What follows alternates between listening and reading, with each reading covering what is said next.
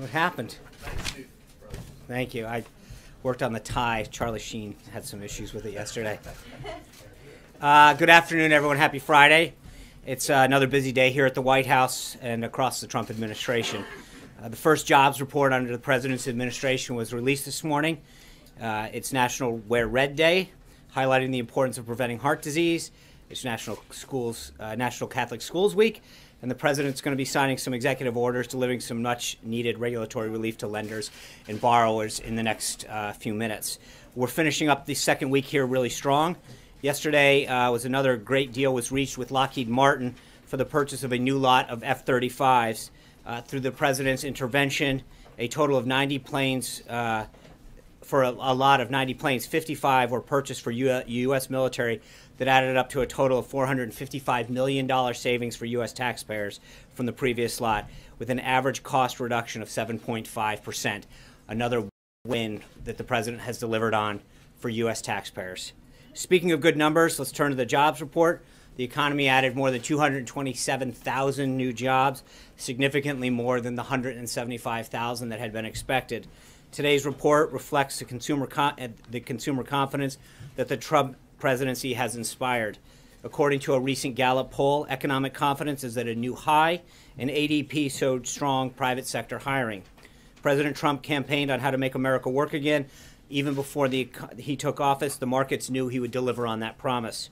The president's already taken significant steps to turn our economy around, and he's looking forward to ensuring that every American who wants a job has the opportunity to find one. While the president's definitely pleased that the job growth has far surpassed expectations and that the labor force participation is rising, he also recognizes that there's a lot more work to be done. The president has a big and bold agenda to grow the U.S. economy and to create jobs. In just his first 2 weeks in office, he's met with more than 50 business leaders across a vast range of industries. This morning, the president participated in a strategic and policy forum with business leaders from some of our country's most successful companies. The president understands the importance of an open dialogue with fellow business leaders on how to make the nation's economy stronger. His firsthand experience as a successful businessman helps to guide his decisions as president, and he will continue to seek opinions of other job creators while crafting an economic agenda. All of these meetings are focused on one primary goal: providing new and improved employment opportunities for all Americans. We're looking at a full range of policy measures to achieve that goal: regulatory relief, tax and trade reform, empowering women in the workplace, rebuilding America's crumbling infrastructure, and improving our education system. Also today, in pursuit of that goal, the president will be signing 2 executive actions as part of his plan to overhaul our financial and regulatory system. I expect that to happen closer to the 1 o'clock hour. The first is an executive order proposing guideline principles that sets the table for a regulatory system that mitigates risk, encourages growth, and more importantly, protects consumers. The Dodd-Frank Act is a disastrous policy that's hindering our markets, reducing the availability of credit, and crippling our economy's ability to grow and create jobs. It imposed hundreds of new regulations on financial institutions while establishing unaccountable and unconstitutional new agency that does not adequately protect consumers. Perhaps worst of all, despite all of its overreaching, Dodd-Frank did not address the causes of the financial crisis, something we all know must be done. It did not solve the too big to fail, and we must determine conclusively that the failure of a large bank will never again leave taxpayers on the hook. The presidential memorandum addresses the burdensome government regulations in the Department of Labor's fiduciary rule. The rule is a solution in search of a problem. There are better ways to protect investors, and the Trump administration is taking action to do so. We're directing the Department of Labor to review this rule. The rule's intent may be to have provided retirees and others with better financial advice, but in reality, its effect has been to limit the financial services that are available to them. President Trump does not intend to put unnecessary limits on economic opportunity. The Department of Labor exceeded its authority with this rule, and this is exactly the kind of government regulatory overreach the president was put in office to stop. We desperately need to overhaul how we approach financial regulation. The president is taking action to protect American taxpayers and get people back to work. Moving on, we announced earlier in this week that we would be taking steps to address Iran's recent actions. Today, the U.S. sanctioned 25 individuals and entities that provide support to Iran's ballistic missile program and the Islamic Revolutionary Quds Force. These designations are in response to Iran's ongoing ballistic missile program, including its ballistic missile test on January 29, 2017, as well as Iran's continued support for terrorism. We've taken these actions today after careful consideration and will continue to respond with appropriate action. These designations mark yet another stop in our continued effort to aggressively target Iran's ballistic missile program and terrorism-related activities.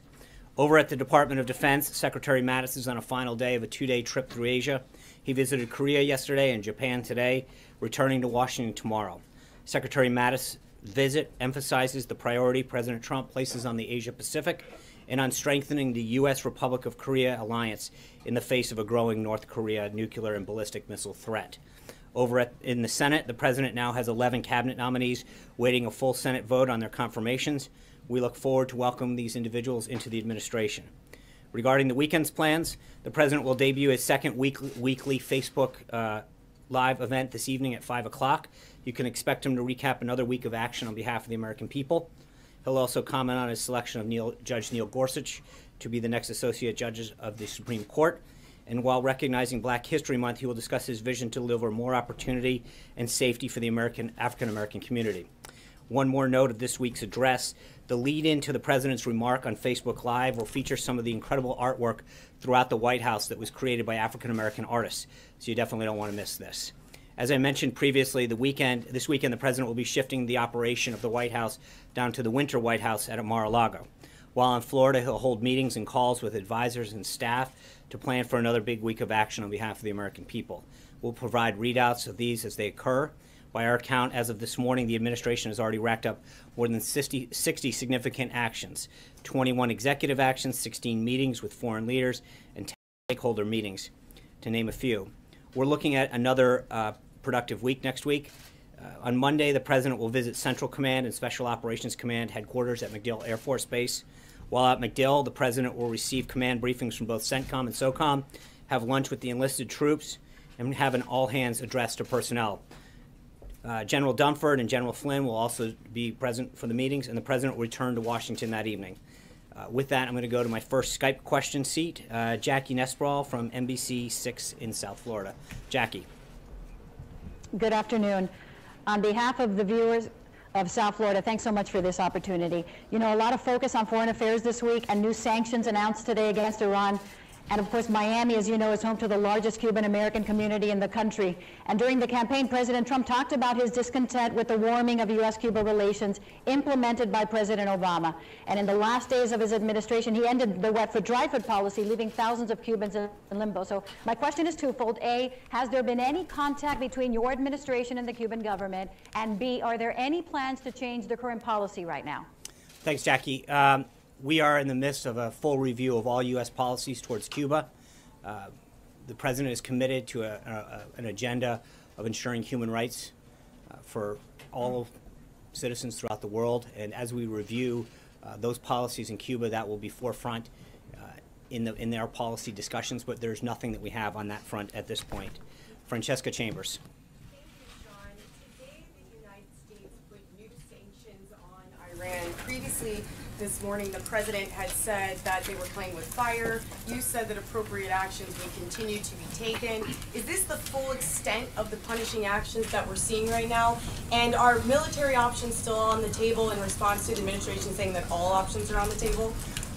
Thanks for the question. I think one of the things that the President has said throughout the campaign during the transition and since becoming President is that he doesn't like to telegraph his options. That's how he believes that you can have a much greater successful option. So I'm not going to go into the full extent. I think today's sanctions really represent a very, very strong stand against the actions that Iran has been taking and make it very clear that the deal that they struck previously was not in the best interest of this country, and that President Trump is going to do everything he can to make sure that Iran has stayed in check. So it is possible that there are more actions coming, though. I would never rule anything off the table. I think the President's made it clear throughout his time that that's what's going to happen. Yeah. Thanks a lot, Sean. I wanted to ask about one of the members that has been announced as being part of President Trump's team. It's Gina Haspel. Senator Ron Wyden has written to the president saying that her background makes her unsuitable to be the CIA deputy director. And what he was specifically referencing was her role in the enhanced interrogation program that the CIA had during the course of the Bush administration. Do you believe that this background is a disqualifier for that position? I think she has had an unbelievably distinguished career as a covert operative. She basically gave up that to come out and serve in this role at the request of Director Pompeo. And I think she has been a very, very distinguished servant to the American people and is highly qualified for that position. Next, I'm going to go to Jock McKelvin over at from WMUR in New Hampshire. Josh. Hey, Sean. Sean, thanks for taking the question. I know you're looking forward to the Patriots coming down in a couple of months. A lot of people up here hoping that happens as well. Getting to business, though, for more than 2 years, the #1 public health and safety threat facing the state is the heroin and opioid crisis. During the campaign, the president promised to be swift and aggressive when it came to this problem, stopping the flow of drugs coming across the border. Increasingly, though, the problem lies in synthetic fentanyl that's being cooked up in labs in the Northeast. What is the administration doing on that front, as well as the treatment aspect of addiction? And secondly, if I may, with the understanding it is a state issue, New Hampshire is poised to become a right-to-work state, but the vote is expected to be close. Given the administration's favorable view of right to work, is it actively engaged in that effort? And if not, what is the general message from the White House? Thanks, Josh.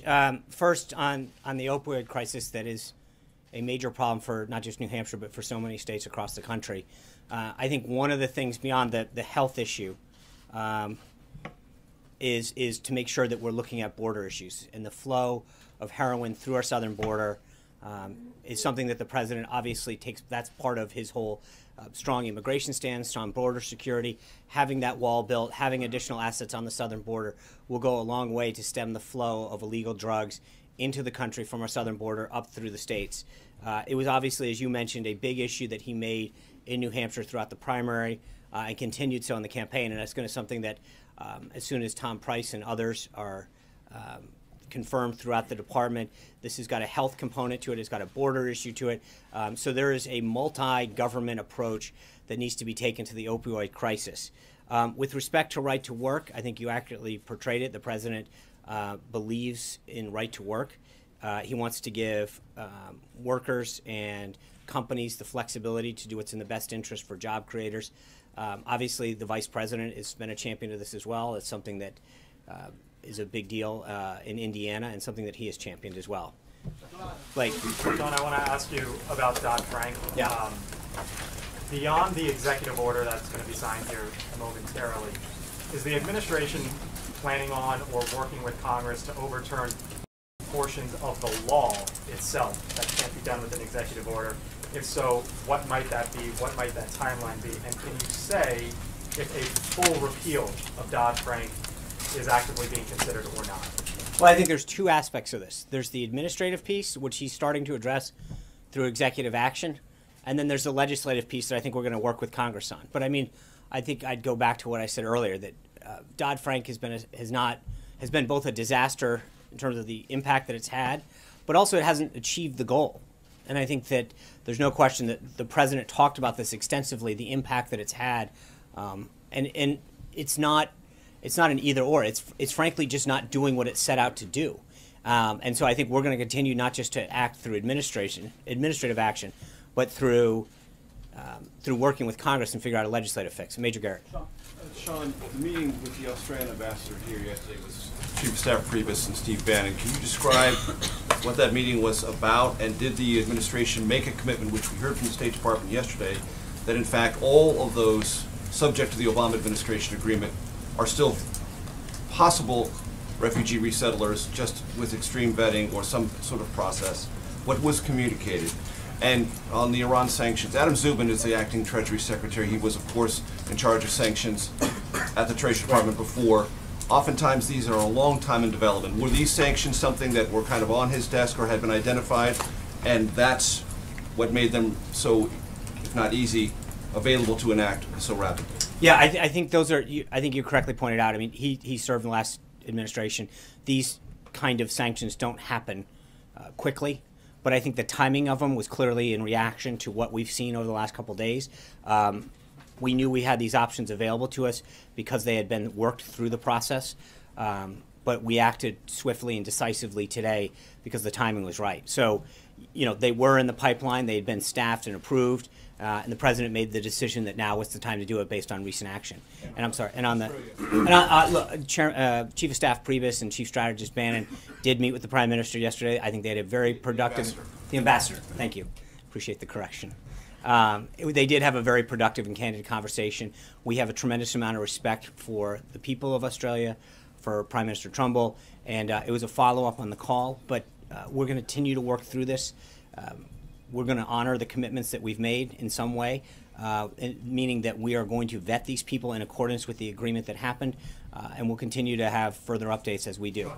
John Roberts. Sean, your statement last night on settlements in Israel. Yeah. Has there been a shift in U.S. policy? While you said that you didn't think that they were helpful to achieving peace, Right. you also didn't think that they were an impediment to peace, which would represent a departure for both Obama and Bush. And there was no reaffirmation of a two-state solution in that statement. So where are you on that? The president's committed to peace. That's his goal. And I think when the president and Prime Minister Netanyahu meet here on the 15th, that will obviously be the topic on that. At the end of the day, the goal is peace. And I think that's what you have to keep in mind. I think that is going to be a subject that they discuss when they meet on the 15th. And that's as far as I want to go on that. Trey. Back to the settlement. Yeah. What is your position on settlements in terms of whether or not they, I mean, you said that they were not an impediment to peace, but you also don't want them building new ones. Right. So where That's are actually, I mean, I think the statement is very clear about that. We don't believe that the existence of current settlements is an impediment to peace, but I think the construction or expansion of existing settlements beyond the current borders is not going to be helpful moving forward. That's what the Trey. For you, 17 members of Congress requested the president not interfere with the current way unemployment is calculated by the Department of Labor. Does the president intend to comply with their request? And a related question, how many of the 227,000 jobs added to the U.S. in January does the president attribute to his administration versus the Obama administration? I think, look, when you look at the confidence indexes, I'm not going to get into, unfortunately, we don't have that kind of a breakdown. I think that you've seen the actions that he's taken, whether it's Carrier or some of the other companies, Sprint, SoftBank. Clearly, there is a desire for companies to want to come be part of this Trump agenda and build and manufacture, create jobs, bring jobs back.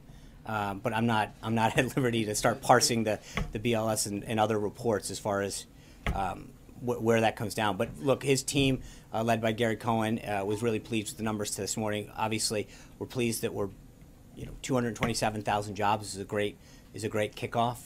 We hope they get better. We know that there's a lot more work to do, and that's why the president continues to meet with business leaders, union leaders, to help figure out how we can grow the economy. Yeah, Ashley. The government revealed in an Alexandria court case today that over 100,000 visas have now been revoked as part of the president's travel ban.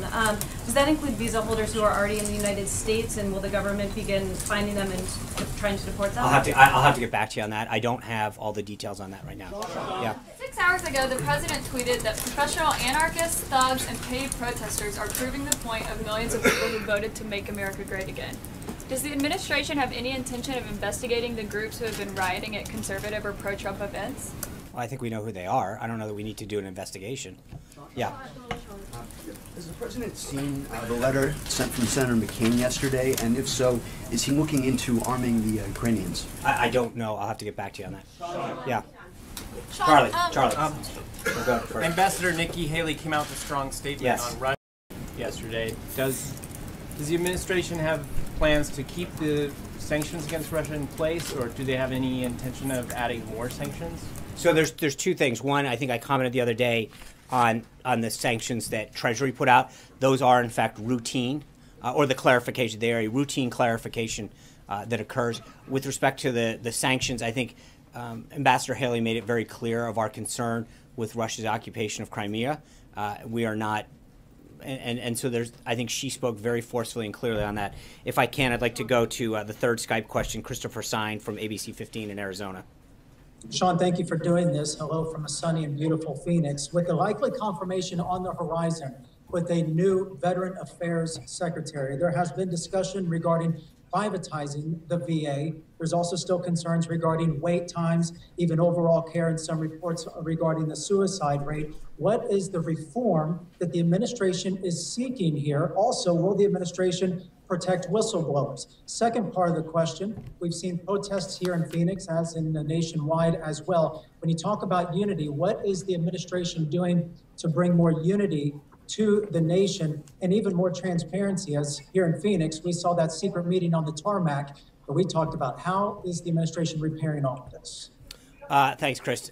First, I mean, I think the president, mostly through deed, continues to show that he wants to bring people together in this country, figure out how to move the country forward, both economically, job-wise.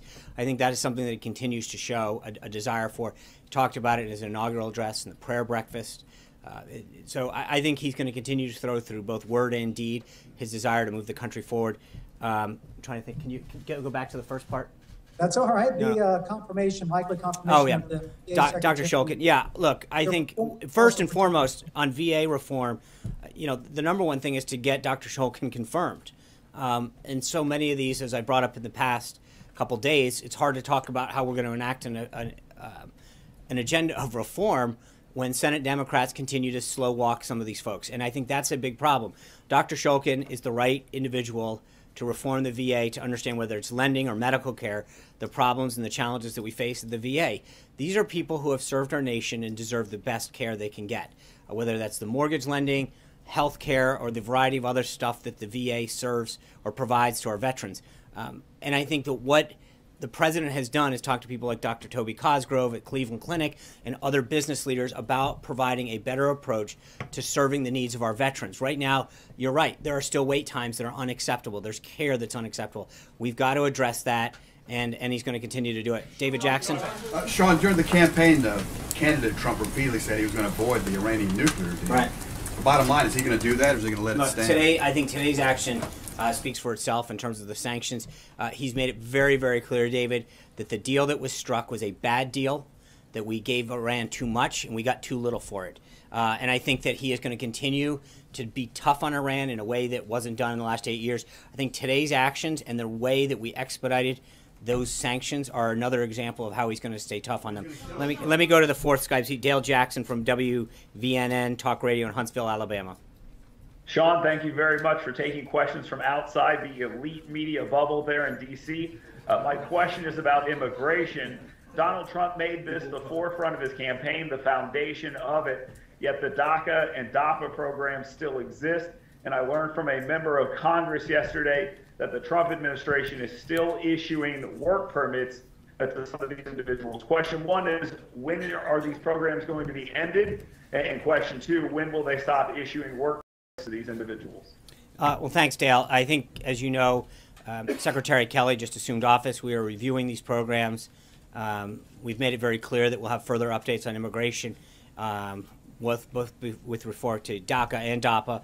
The President has made significant progress on addressing the pledge that he made to the American people regarding immigration problems that we face, and I think we're going to see more action on that in the next few weeks. Yes, sir.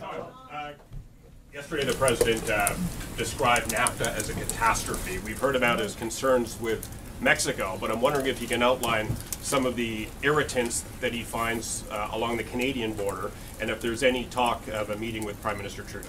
I think he has spoken to Prime Minister Trudeau. I know that they're looking at setting up a time to come down. We've been in constant contact with Canadian officials, and I think that will be a meeting that is set up very shortly. Sarah. Thanks, Sean.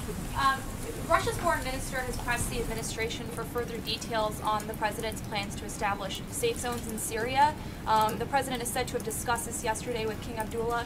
When can we expect further details on that plan?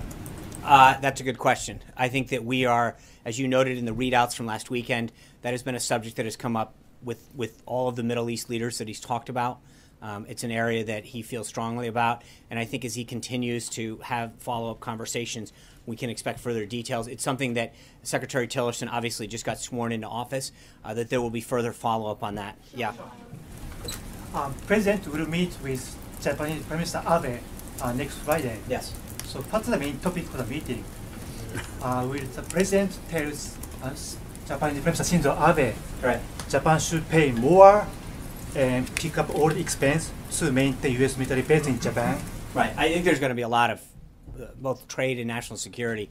I think as we get closer to that meeting, I'll have further information on it. But right now, as you can imagine, both there's an economic aspect to this, and then there's a national security aspect to this in terms of Glenn. Sean, you've referenced polls a couple of times from the podium, but a poll came out today. CBS says the president has a 40% approval rating. We've seen the approval rating drop during the transition period. He talked about polls a great deal during the campaign. A, what do you think that says about the way the American people are looking at these actions that he's taking? And B, what do you think it says about his pledge to unite the country on the eve of his election? I think there's also a Rasmussen poll that showed he had a 51% approval rating. You had an Ipsos Reuters poll the other day that showed, and again, I don't have it handy, but a majority of people, approve. Hold on, I understand that, and I think that as the president's policies continue to get enacted, for all the hysteria regarding his efforts to protect the country on those 7 countries where we didn't have the proper vetting in place to ensure that the American people were safe. What we did have was a very high response from the American people in support of that. His policies continue to do it. The president understands this is a marathon, not a sprint. As he continues to get people back to work, protect this country, I think the poll numbers will act in accord. Jeff. Sean, you mentioned the Consumer Financial Protection Bureau. Does the administration intend to keep Richard Cordray as the head of that agency? I don't have a staff announcement on the CBFPB right now, but we'll see where we go. You criticized the Bureau broadly, but you want to see it stay in place. I think we'll have further updates on that. That's an area that we need to work with Congress on. April. Okay, Sean, 2 things. One, you said something about President Trump talking on the Facebook Live, whatever he's doing, the address, that he was going to talk about Black History Month and issues pertaining to the African American community. When you first came, a couple days into the administration, I asked you about the agenda, the black agenda that he had possibly formulated or was formulating as he came out maybe the day before with the issue of Chicago, or the day after, something around that time. Chicago and sending the feds in if it doesn't change. Has he now formulated a plan to deal with the black community, not just with issues of law and order? What is that? I mean, he had a meeting with African American leaders the other day in the Roosevelt Room. I think part of this is, to your point, isn't just law and order. It's jobs, it's education, it's healthcare, small business lending. There's a lot that goes along with that agenda, and I think part of these business meetings that you have are about hiring and small business and job creation. All of those issues, I think, are at the forefront of small business or that community. So it's not just a single thing. I think that there's a lot, whether it's crime and law and order, and education, healthcare, small business, job creation, that impacts that entire segment of the population, that whether they're living in a rural part of the country or an inner city, and I think that's what he's really focused on right now. I'm not finished. He's not formulating. He's now formulating the agenda. Absolutely. Okay. So the second question, CBE.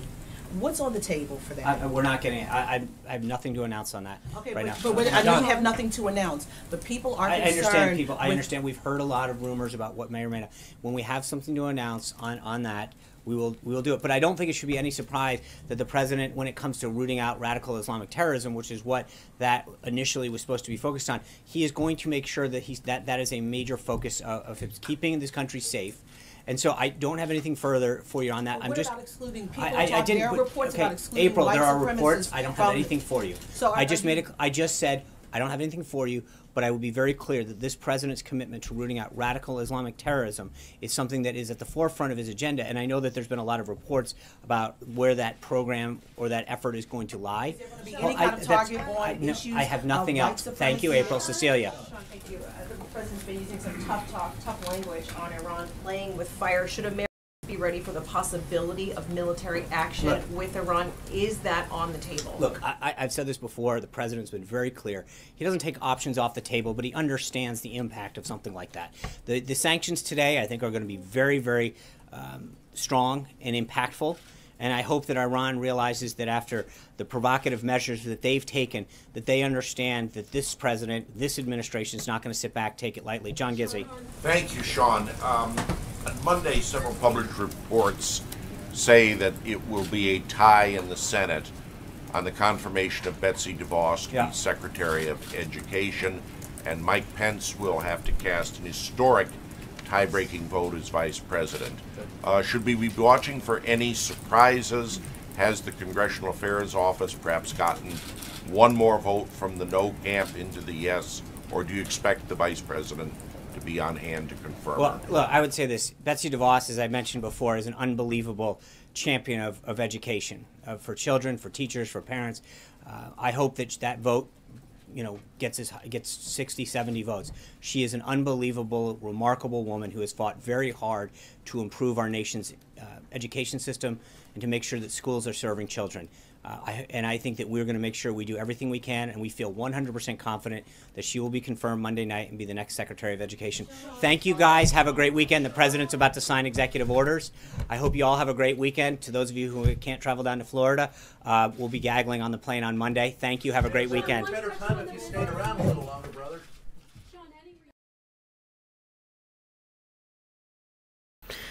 All right, thank you very much, everyone. Like Sean Spicer said, there might be a little bit more. There might be a few more things later on today, so stay tuned. We might go up back on stream, and as soon as something happens, so stay here with us. Thank you very much for choosing us as your stream of choice. If you are new to our community, click that subscribe button. If you already subscribed, don't forget to hit that little notification bell. It'll give you a heads up on when we are live. We'll upload it 2 to 3 times today, I think. There's quite a few breaking news. I would like to thank everyone that came out last night for our news podcast. It was a great turnout, so thank you very much. And I hope to see you guys here on Golden State Times.